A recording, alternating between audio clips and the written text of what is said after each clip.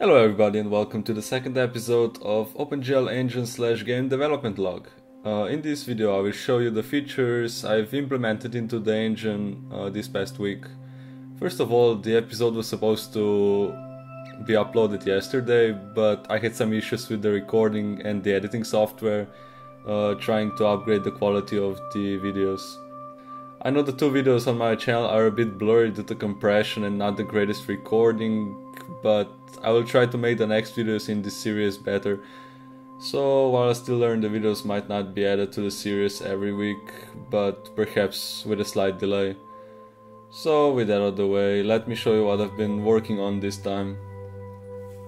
First of all, I fixed an old bug that prevented me from creating bloom from multiple sized kernels from downsampling the screen resolution texture. Now the sun reflection on glossy surfaces looks a lot better than it did before. I might have made the final bloom kernel a bit too big for the smaller surfaces such as this knife, but I think it looks okay on the skyboxes and other light sources.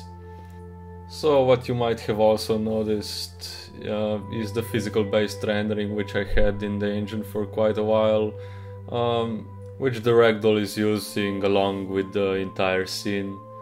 Here you can see how the different materials look under different light conditions. On the far left we have rusted panels, next to it it's some sandstone, then gold, and finally titanium.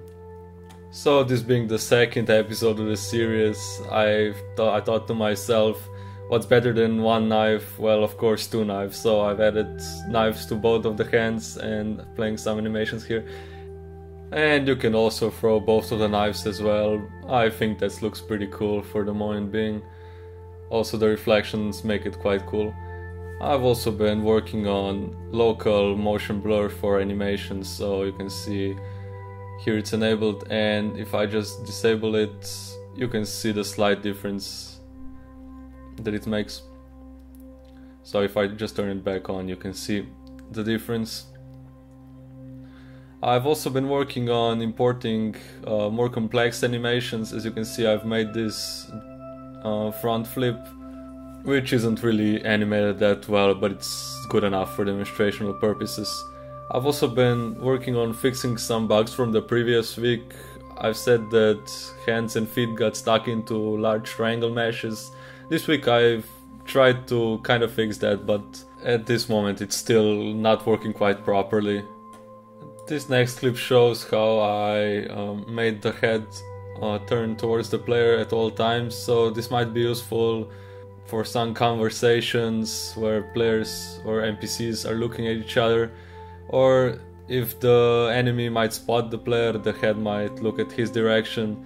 As you might have noticed, I've also added sort of a nose or a beak to the ragdoll, so it's more obvious where the head is pointing.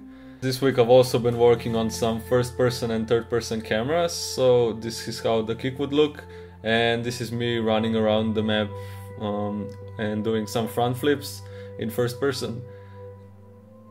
Here I also show some of the metallic materials up close and show how you can throw any objects in the scene. Here the sun reflects on the gold surface. So as I've said before, I've been also working on a third person camera, so in this clip I'm just walking in third person with the skeleton. With a view like this, the camera should never clip into the surface, so I've used ray casting to make the camera never be able to go behind any walls. This also works when the camera is below the center of rotation. And here you can also see some of the problems with the current implementation of motion blur. As you can see, dragging the camera on the floor produces quite a bit of artifacts. This past week I've also been preparing the animation skeleton for the inverse kinematics I'll be doing next week. But since I've never been working on this topic before, it might take a little longer than expected. And as you can see from the video, the skeleton's feet are being positioned and rotated according to the surface below. So the next step will be to transform the top portion of the body as well. And as you can see, there's still a few bugs that need to be fixed. And this brings us to the end of this video. If you like the quality compared to the previous episodes, like this video. And if you would like to see more videos in the development log series, please subscribe to my channel. Thanks for watching and I'll see you next week. Bye!